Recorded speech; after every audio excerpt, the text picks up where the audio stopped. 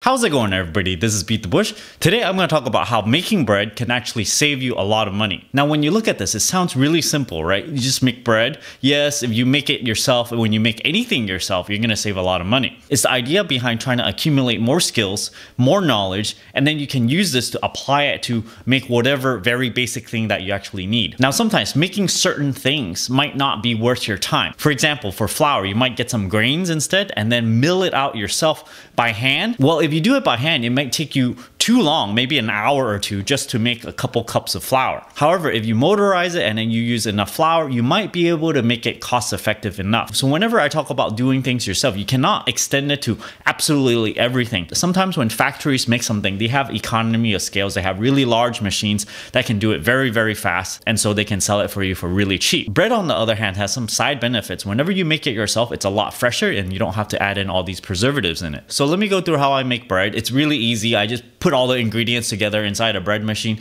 and then I walk away for about 3-4 hours. I come back and boom, there's a loaf of bread right there. I've calculated the cost of all the ingredients and you can see over here. Flour, you buy a 5-pound pack for $4 or so. You use only 3 cups of this and I calculate this to be about 60 cents of flour from this 5-pound bag. If you buy a bottle of 48 ounce of oil, that's about $3.09. Total oil that you would use in it, it's about 25 cents. And then you get the point. Everything I buy, it's a little bit bigger than what I actually use, and then just divide it down and then go, okay, this is exactly how much I use for this particular recipe. Butter, 18 cents, sugar, 12 cents. Yeast, if you buy a little packet, yes, it's gonna cost you 46 cents worth of yeast, but then if you buy the larger jars, it's only gonna cost you 30 cents every loaf of bread. And then there's salt here. If you buy store-bought bread, you cannot control the amount of salt here.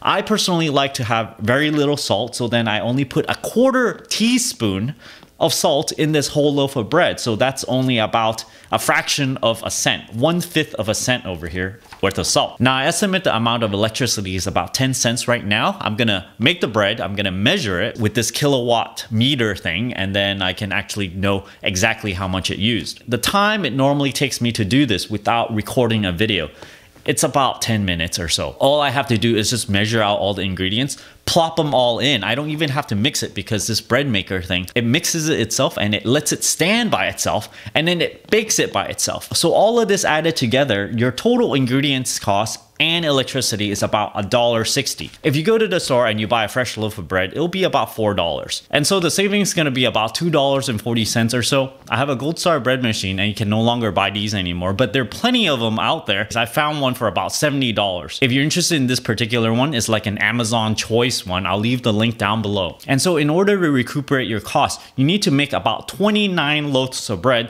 So if you eat one every single week, you can complete this within about 6 months or so. So this is not bad. If you're the type that likes bread and you buy every single week, week after week, and you spend lots of money on it, and so this might be a viable solution. And this thing, I'm pretty sure it'll last longer than 6 months. So all the bread that you make after that, it's going to be a bunch of savings to you. So as easy as that is, let me show you all the ingredients I put in, and then you just wait a while and then you get your bread. So here's my machine. It's very simple. There's baking control, A, B, C over here. Program select basic bread, sweet bread, whole bread, French bread, rapid bread, or just dough. Now baking control, A, B, C.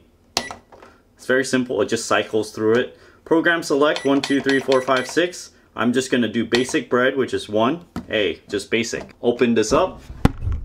You see all the way down here, there's a little mixer thing. This little thing will mix your dough together, and after you're done, you just kind of move this out. And then there's this little heater thing over here, and this thing is the mixer down here. Put this back in and lock it in, and then I'm gonna put in my ingredients. First, you need 3 cups of flour, so I'm just gonna dump that in. 2 cups right here. 3 cups. 1/4 cup of oil. 2 tablespoons of butter.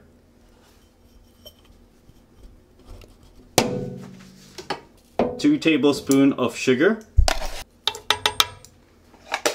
1 full packet of yeast, and like I said, this costs about 46 cents worth of yeast. Just gonna dump that in right there. Try to get everything out.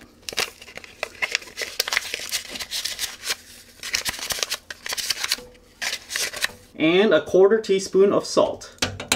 This recipe started at 3/4 teaspoon of salt, so I reduced it to 1/4 over here. And finally, I have 1 cup of warm water. It needs to be warm enough so that you can put your finger in it and not feel like, oh, it's so hot, you gotta remove it. So this is warm. If you have it too hot, it's gonna kill the yeast and it's not gonna expel any carbon dioxide, and thus your bread is not gonna rise because of that. So make sure this is just warm enough so that you can actually touch the water. Put this in. And now we can just press start. So you see it's basically just kneading the dough. It's gonna do this for a while and then let it rest, and then it's gonna bake it. So I've done this plenty of times and I've noticed there's always gonna be some dough that's stuck on the side. So after it does it for a while, I'm gonna come back in and clean up the side a little bit to make sure it's fully incorporated into the dough ball. I'm just gonna go in there and sort of push it all in, help it a little bit.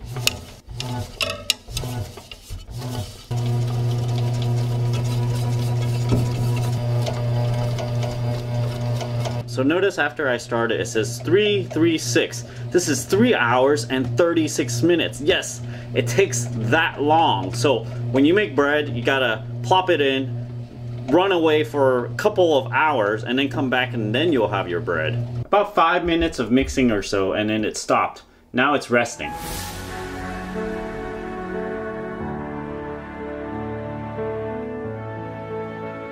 Half hour later, you see it rise to this level. It looks like it's expanding quite a bit. Let's take a peek. All right, another hour and 16 minutes left. After the heat turned on, it kind of shrunk in a little bit. 29 minutes left. This feels really hot, but let's take a peek. Okay, it's done. So to unlock it, you just kind of twist it open like this, and then we can pull it out. I'm looking at the kilowatts over there, and it says it used 0.35 kilowatt hours. So that's about 3 cents. I estimated about 10 cents, so you know, a little bit less.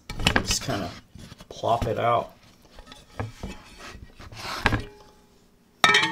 You see, it comes off really cleanly. I don't even have to wash this almost. Here's the bread itself. There's the top over here. And you can either cut it this way or the lengthwise. So you want a serrated knife for this, and because it's still hot, you don't want to put it in a closed container yet. There's all this steam coming off. Have it loosely closed until it cools down to warm temperature, and then you can put it inside a sealed container. So for now, I'm gonna cut a piece off and eat it, just like this. Look at this, oh my gosh, hot bread. Hot bread is always very delicious. Of course, over here, you see that thing where it's mixing it. I mean, in normal bread, you won't have this. So in your bread making machine, yeah, it's gonna have like a little mark. So let me try some of this. Taste.